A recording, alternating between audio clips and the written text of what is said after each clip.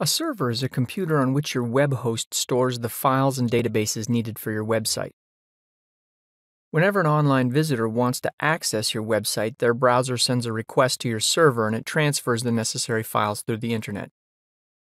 Your first task on Bluehost is to choose your hosting plan, whether it's shared hosting, VPS hosting, or dedicated hosting.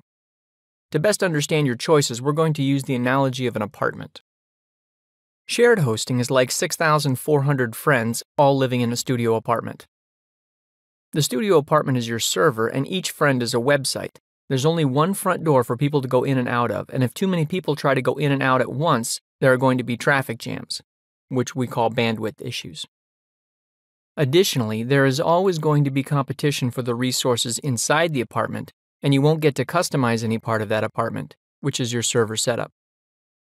There are also cybersecurity issues with 6,400 people sharing the same studio apartment. Someone is inevitably going to leave the door unlocked or the window open. It's bound to happen, and that leaves everyone vulnerable. On the other hand, the rent is really cheap and you don't need any technical skills to take care of the server since the hosting company will take care of everything.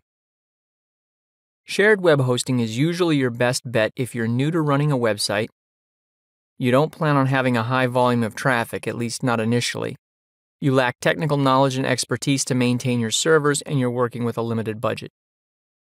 Let's take a look at some of the plans that are available on Bluehost.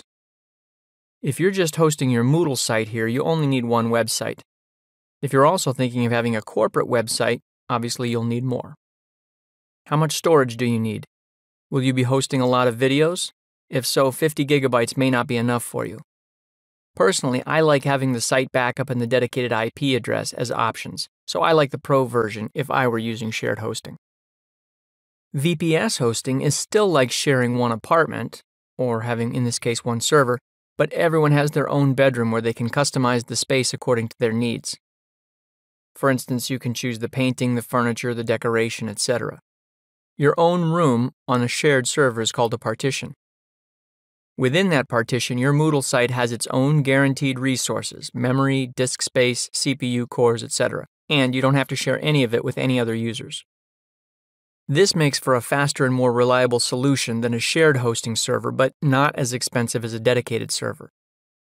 Since your server resources, such as memory or processing power, are guaranteed, there's zero to minimal fluctuation in available resources. Issues and traffic surges of other server users don't affect your site.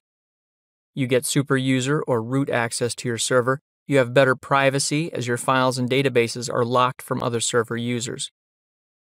It's easy to scale, and as your website grows, you can easily upgrade your server resources like RAM, CPU, disk space, bandwidth, etc.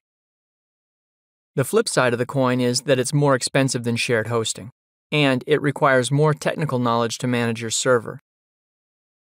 Improperly configured servers may lead to security vulnerabilities. If your Moodle site will have an e-commerce gateway like PayPal or Stripe, I would start by considering this hosting option. I would not run an e-commerce site on shared hosting. Let's look at some of the Bluehost plans that are available. As you can see, you'll need to make some decisions about storage again, but now you also need to think about how much RAM you need. 2 cores, by the way, is the minimum that you'll require for your Moodle site. For RAM, here's the general rule of thumb. 1 gigabyte of RAM can support 50 concurrent users. That means 50 users logging in and working at the same time, but don't think that this 2 gigabytes of RAM will support 100 concurrent users. Take that number with a grain of salt. Personally, I recommend that you use the calculation that every 2 gigabytes will support about 60 or 70 concurrent users, or you will experience some slowdowns and potential outages. If you're consistently over that, consider upgrading to a larger server, and Bluehost, of course, would be happy to assist you with that. Dedicated hosting is renting a private server, or, in our analogy, your Moodle site lives in the apartment all by itself and shares nothing with anyone else. If you expect you'll have a high volume of traffic, for example, a dedicated server may be your best option for handling it. You may also reduce some security risks with dedicated hosting, as your site will be the only one using your server. Hands down, the biggest drawback of dedicated hosting is the increased cost. There's just no way around it. Since there's a single server devoted totally to your Moodle site, your operating costs are inevitably higher. Bluehost plans, for example, run between $80 and $120 per month, compared to as little as $275 per month for a shared plan. It's also up to you to install and update the necessary security programs. Dedicated hosting is a good option for you if you have an established audience, such as a lot of employees or students, which is likely to result in a large amount of traffic right from the get-go, which, of course, requires more bandwidth of a dedicated server. But you're also going to need the technical knowledge to keep the server updated and tuned. You still need to consider your storage and RAM needs with this option as well. Now, if you need the flexibility of a dedicated server but you don't have anyone on your team with server administration expertise, there is a suggestion for you. You can hire a company that will handle all of your server maintenance and troubleshooting for you. The company that I use for my personal sites and that I recommend is getmyadmin.com, and their plans cost anywhere from $30 to $65 per month per server. You can expect around a 4-hour resolution time for a trouble ticket unless there's something that's particularly difficult. The nice part is that they'll do everything server-related for you, including updating software, setting up backup schedules, installing software, monitoring performances, etc.